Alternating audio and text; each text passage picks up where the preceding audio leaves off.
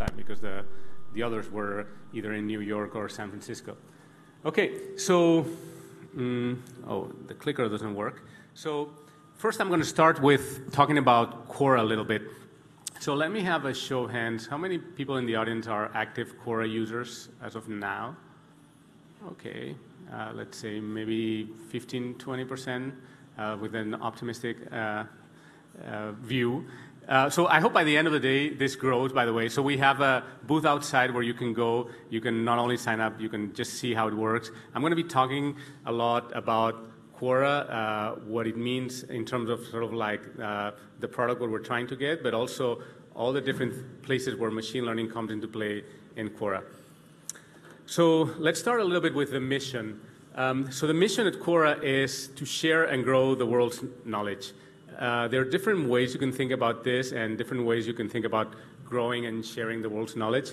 We think that questions and answers is sort of like a primary way to do that, right? People have a lot of questions that sometimes they try to formulate in the form of queries that they enter into a search engine, but fundamentally there are questions they want to search for, they want to get an information to, and then there are a ton of answers that you can get to. Ways to address that traditionally have been, for example, an encyclopedia or Wikipedia, right? You have an article about some topic that tries to aggregate a lot of knowledge on something into a given article. In our case, we do it in a different way. We basically have a question that is formulated by someone or by many people, and we allow to give different answers to it, which might introduce different ways to look at the same problem, different opinions, and so on. For example, if you go and look at the machine learning questions, there's a popular question on what's the difference between L1, L2 regularization, where you'll see there are a ton of different interpretations and views on a topic, which is actually interesting because you can address it from a purely statistical perspective, from a machine learning perspective, from a practical application point of view, and all of those combined create a lot of different knowledge.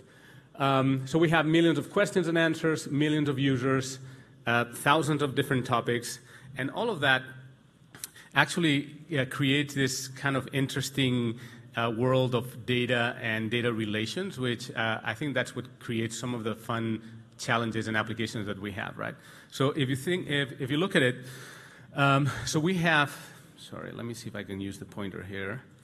At least I can have this. Okay, yeah.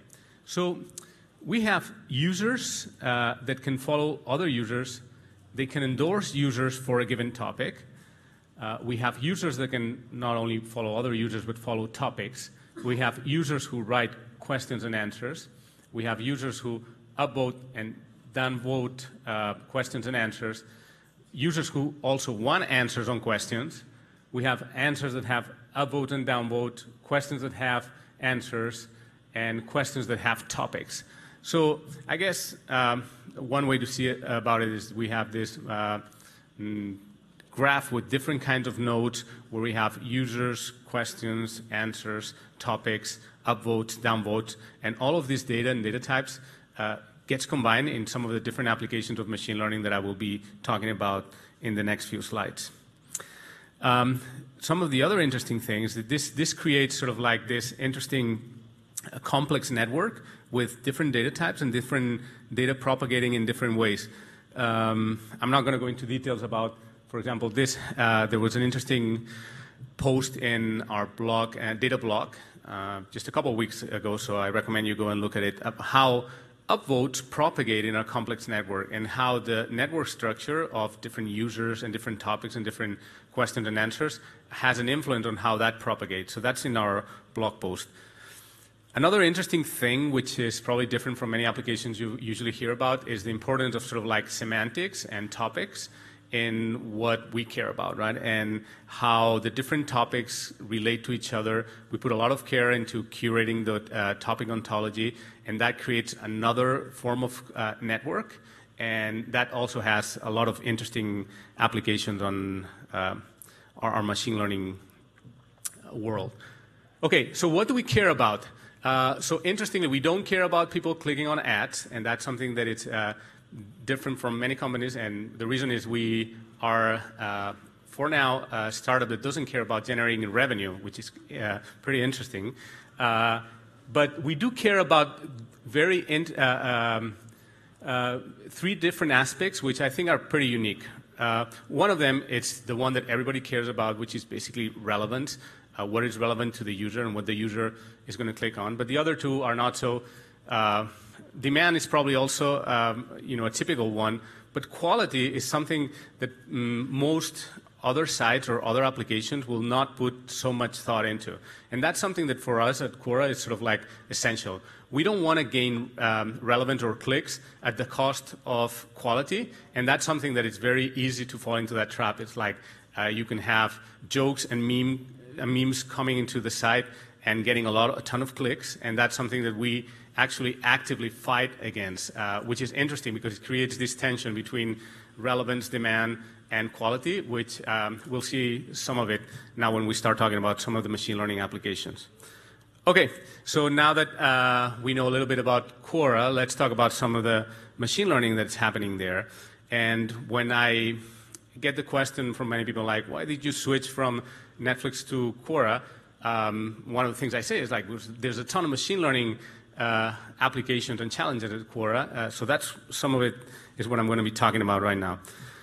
So, as in many other companies and many other sites, ranking is one of the key things that we do in many different ways, but we sometimes do it very differently. So one interesting application is answer ranking.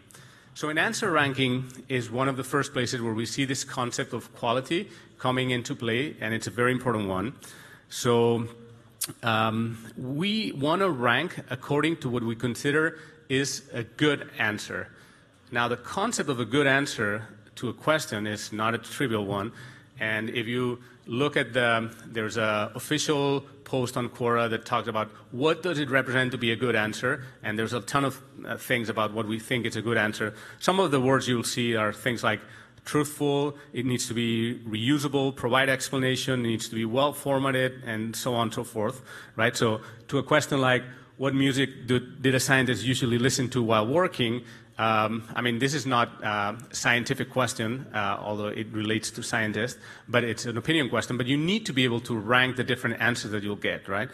And how do you do that in a way that you are actually doing it according to what the company itself says is a good answer? So what we need to do is translate some of those dimensions into features, of course, and then use a traditional learning to rank algorithm to rank the answers. So features that we use relate to the quality of the text itself. So we do care, as I said, about quality, and there are ways to encode the quality of the text. Actually, there's a lot of work and literature about how to think about text quality, even about how to automatically grade essays by students, for example. So those kind of features come in very handy for doing things like that. So interaction features are also very important. Upvote, downvote, did people like, didn't they like? Those are important, but they're tricky because they say more about the sort of like relevance aspect. So you could get here a lot of upvote on a meme, for example, or a joke. So you need to put a lot of care onto how to interpret those interactions. And then another set of features, which I'll talk later on, is user expertise and trust, right? So you know a lot about a user, you can trust a user in a topic, and you can also trust the interactions of the users on a given topic with given answers and questions. So that's something that goes into play into our learning to rank for answer ranking. We do this for now in an unpersonalized way because here we're just basically worrying about the quality aspect, and we consider that it's the most important thing is to get it right in terms of like what's a good answer. Eventually in the future, I think we'll get to a point where we can actually also introduce personalization here. But for now, this is an unpersonalized learning to rank. But we do a lot of personalization in many other different places. So for example, the feed, which is the homepage that you see when you get to Quora, either web or the app. It's a personalized learning to rank approach. So here, the goal is to present the most interesting stories for a given user. When we talk about stories, by the way, it's this combination of answers, questions, also blog posts, because we have internal blog posts. And when we talk about interestingness, we talk about Topical relevance, so is the question related to a topic the user is interested on. Social relevance, timeliness. So there's different aspects that come into play to actually figure out whether something is interesting or not. So again, same thing. We take those elements that we consider are important, turn them into features, and we apply a machine learning algorithm. What kind of features we take into account here? So things like the quality of the question and the answer, again, the topics the user is interested on or knows about, the users that the user is following, so the social networks and social follow graph, what is trending, what is popular, and other kinds of features. We do that over different temporal windows, and we have a multi-stage solution with different kinds of streams. What this means is like it's very hard to implement a fully online ranking approach with the volume that we have, and especially with the requirements on timeliness of some of the trending topics that we care about. So we do have some different sort of like stages where we rank different stories and different feeds, and then we combine them into one. Okay, so learning to rank, personalized learning to rank is a way of recommendations. We have a ton of different other recommendations going on in this site. For example, one of them is recommending new topics for the user to follow. As I said before, users can explicitly decide to follow topics, and because of that and because of the different interactions the user will have with the different questions and answers, we know a lot about what other topics the user might be interested in following. And we have a recommendation algorithm here that is based on other topics the user is following, other users that the user is following, and the topics they're interested on, the interactions, some topic user features, and so on. Similarly, we do recommend users. So we will recommend you users that you might be interested in following based on a related set of features, not exactly the same, but other users you're following, topics you're interested, and so on. Related questions, and again, each time that I'm adding here a new slide, I'm basically talking about a different algorithmic approach and a different machine learning model with a different set of features, but of course, they share a lot of in common. So related questions, here are the question, what we're trying to answer is, given you're interested in question A, what other questions you might be interested on, right? It's not an issue only of similarity, we know that, and anyone that has worked on sort of like related anything knows that this is not only about similarity, it's about interestingness, and it's about many different features that go into trying to figure out whether a question is related to another. Actually, even quality of the question might be something that is related. So we use different set of features here again, textual features, those come into play in different places as you have seen, co-visits, topics, and so on. This is a very interesting, one of the most important applications of this is in the logged out case when we get visitors that come from a search engine, for example, and they're not logged into our application, and they're looking at an answer for a question they typed into a query engine external like Google or Bing. They will then see a lot of related questions they might be interested in following up with. An extreme case of being related is to being a duplicate, and here now we are extremely talking about similarity.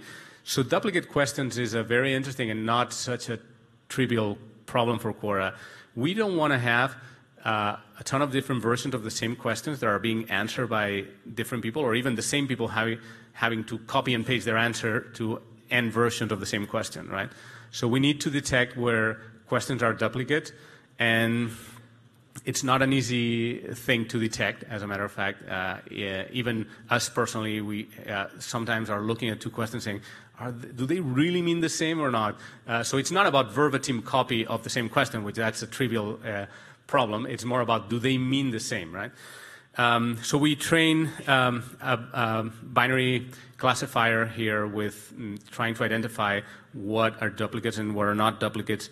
And we use vector space models on the textual features, and then a lot of different usage-based features that also give us a lot of information about whether the interactions are very similar on two questions and therefore can be classified as being a duplicate.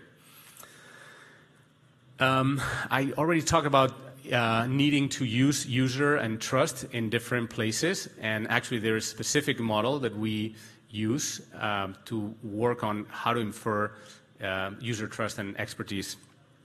So we have a lot of interesting information on that. We know whether a user has written answers on a given topic. We know what's been the response of other users on those answers. Did the user get upvotes or downvotes on those answers? We also have endorsements, which is another feature that I think I haven't talked about. So you can endorse a user on a given topic, and that propagates through the network. Because of course, as many of you might know, trust propagates through the network, right? So if I know about machine learning and I endorse Misha, that means more than if a person on the street endorses me on physics, because we don't know who that person is. So this is a model that is actually taken into account by other different algorithms and is fed as a feature. And I think that's for us and for anyone that's worked in a sort of like a complex ecosystem of different machine learning applications, it's a typical thing. You build a model with a purpose and a use, but the output of that model ends up being the input to the next model, right? And that's a typical thing that happens.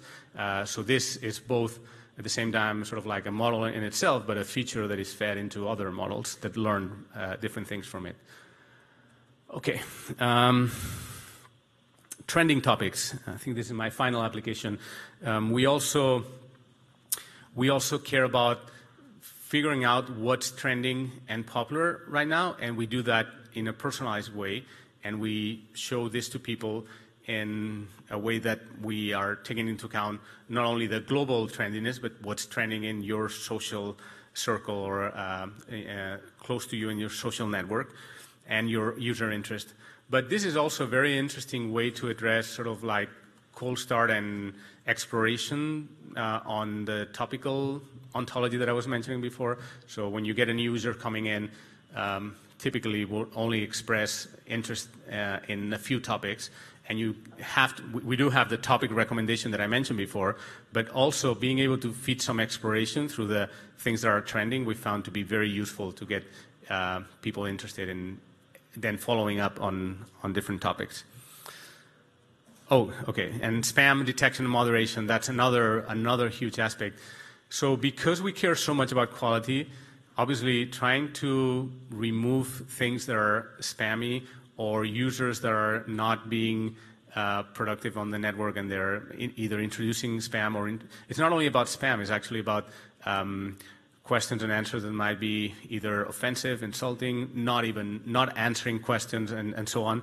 So here we do have people that actually look at those things and they manually will either ban users or remove questions and answers from the system. But of course, that doesn't scale, and we knew that from the beginning that would not scale.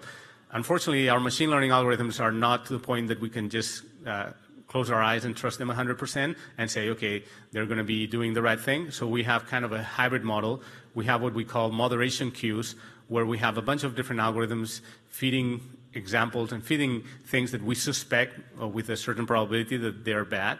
And then depending on the probability, those will go either more in front or on the back of that queue, and they get revised by the actual people that take the final decision.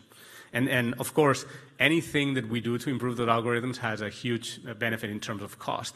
So we are constantly improving those algorithms in different ways. And content creation prediction. So we're not only interested here, so this is not a news reading site, so to speak, right, where we have a bunch of news coming in and we're just feeding them for people to read. As I said at the beginning, we're interested in growing content. And growing content means presenting the right question to the person who's likely to answer that question. So when I talked about presenting things in your feed, I talked about stories, and I said it's the combination of questions and answers. On the question side, what we're really trying to answer is like, how likely are you to give a good answer to this question, right? And that's a different thing from saying, how likely are you to be interested in reading an answer to this question?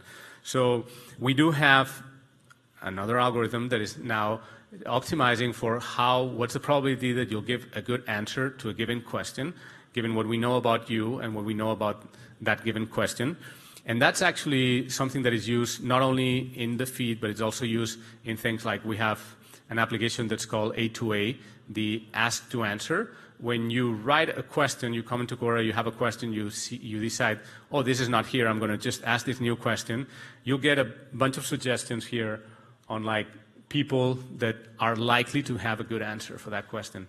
So this is kind of an interesting and sort of like demanding application on our prediction of probability of answering a question, because it works on real time as you are actually typing the question, and it's based on the things, basically the text on the question and the topics that have been inferred on that text, and then on what we know about a number of users, and then it gives you a ranked suggestion of users that might be able to give you an answer here. Okay, so I've talked a lot about applications of machine learning, and I've talked a lot about features and feature engineering.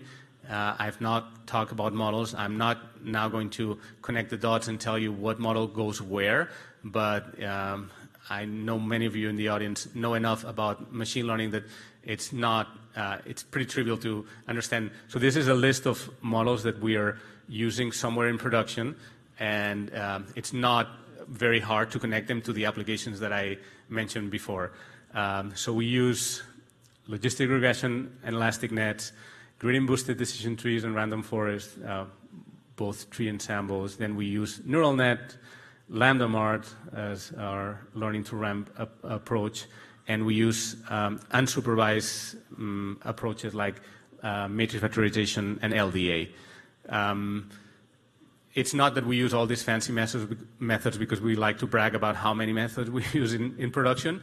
It's basically because we try to optimize each case, and we have this sort of like bag of different things that we try all the time, and sometimes turns out some applications gradient-boosted decision trees work better than random forest and the other way around. So we're not religious about using one or the other, and we will use whatever works best for that given case.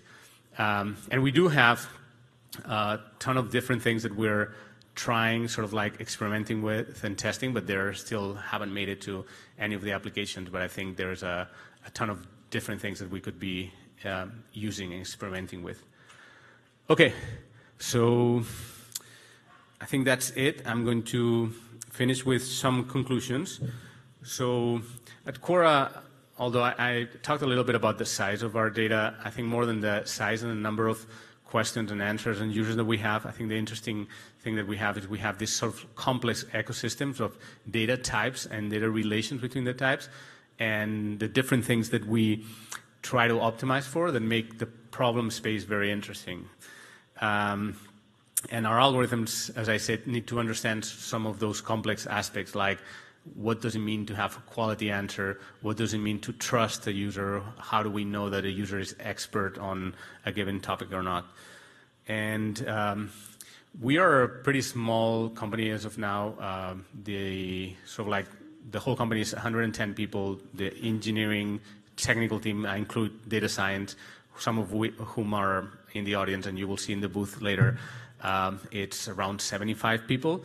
But we think that, as you can see, we're already doing like a ton of machine learning. I think that very soon, probably half of our engineers will be doing some kind of machine learning if they're not already. So it's like going to be really like a key thing for our success. And we have so many applications of it and so many examples that I think it's going to be a very interesting part of the work that we do. And we still have a lot of unsolved challenges. Some of them, if you think about some of the applications that I told you before and now, when you go home and you sign up for Quora, because I know you'll do that, you start looking at it and say, oh, Xavier said that they're using this to solve this problem. I don't see it's 100% solved. So you're probably right, it's not 100% solved. So all you need to do is send your resume to me and come with me and you'll solve it. Okay. So, of course, we're hiring, so we have our booth outside, and I hope to talk to many of you. Thank you.